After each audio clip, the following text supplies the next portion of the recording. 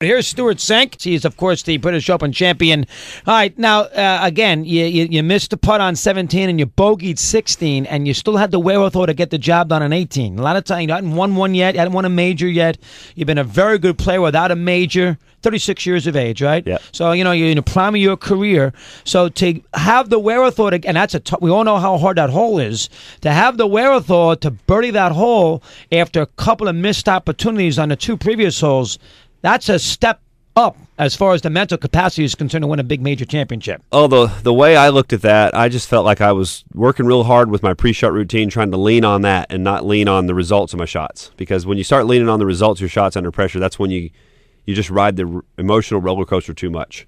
And then putts that are towards the end of the round start to mean more to you than the ones at the beginning of the round. And that's when you get in trouble. That's when you get in trouble. So if the way I thought to handle that the best was just to keep on making everything feel the same and leave the meaning the same and not let anything get too ratcheted up in importance. And on the 18th hole, I even turned to my caddy before the putt, and I was joking with him and said, you think this is a good time to abandon my pre-shot routine? And he said, he kind of laughed at me and said, no, go ahead. Knock it in. And I knocked it in. It was and great. You knew it was going in, too, because you put that club in the air a little before that ball was going in the cup there, Stewart. You know that? I did, and when I looked up, it was right on line, and it had good speed, and it just looked like there's no way it was going to miss. And so that was just an instinctive thing. I don't know if I've ever done that another time in my life. What's this? Has it sunk in yet? What's this mean to you? Well, part of it has. The golf tournament part of it, where I performed well, and I went out and I won the tournament in a playoff, and I did all the things I needed to do. Yeah, that sunk in right away because I've been there before, and I know what it feels like to accomplish that goal.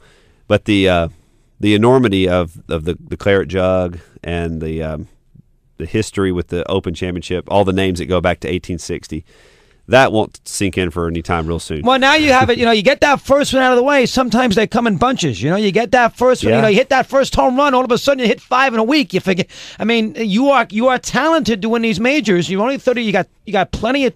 You could put together winning 4 to 6 here in the next, and you can play all these tournaments. You play well at the U.S. Open. You can play the Masters. You ride a couple of. You have it. You can do everything. So from that standpoint, you got a chance to win here 5 or 6. And this will be really good for my confidence. With. On the course, that'll be what changes me after this Open Championship, is that I know I've done it under the biggest pressure and on the biggest stage, and that will be something I carry on with.